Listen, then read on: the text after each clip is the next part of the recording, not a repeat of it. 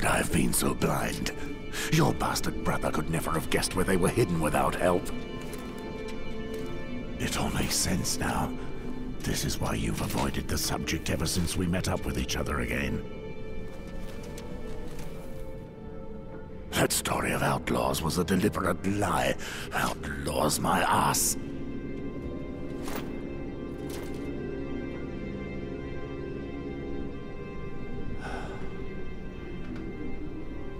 You have nothing to say? So this is the reason for your torment for the last 15 years, brother. This is what made you leave everything here, isn't it? Tell me, Alester, what did it feel like to kill them? Answer me! How could you do this, you son of a bitch? They trusted you. I trusted you. I had no choice, Mors. You refused to follow our liege lord's orders. He had to punish you, as an example to others. You, one of his most faithful knights, betrayed him.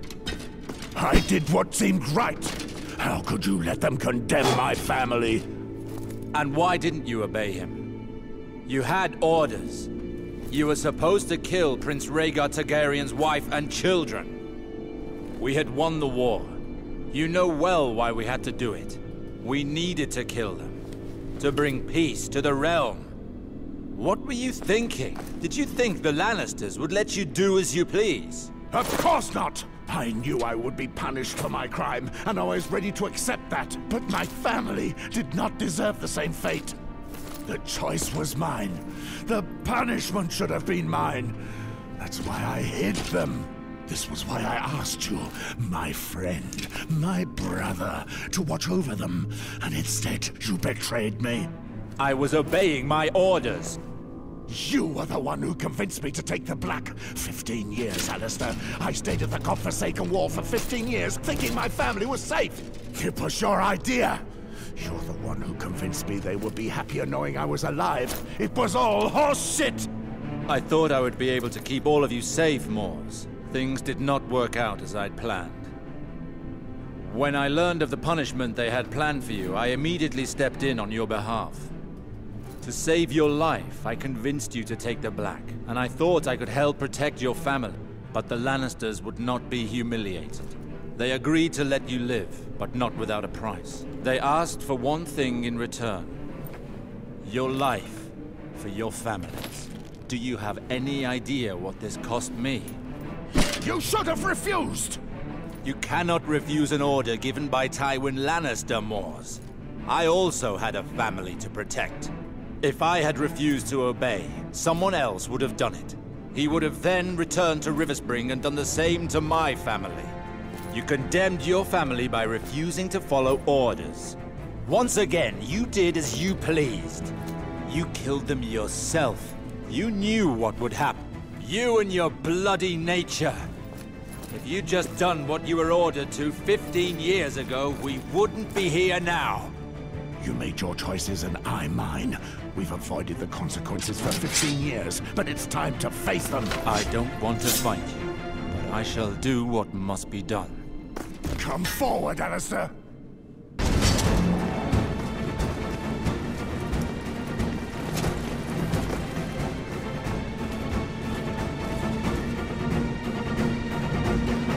What's going on here?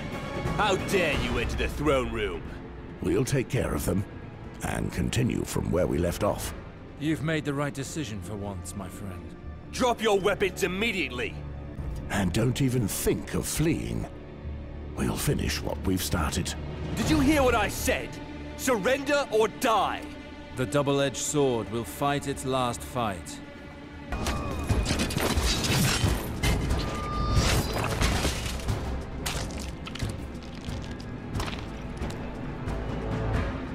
Let's end this madness, Mors. It serves no purpose. You made your choice, traitor.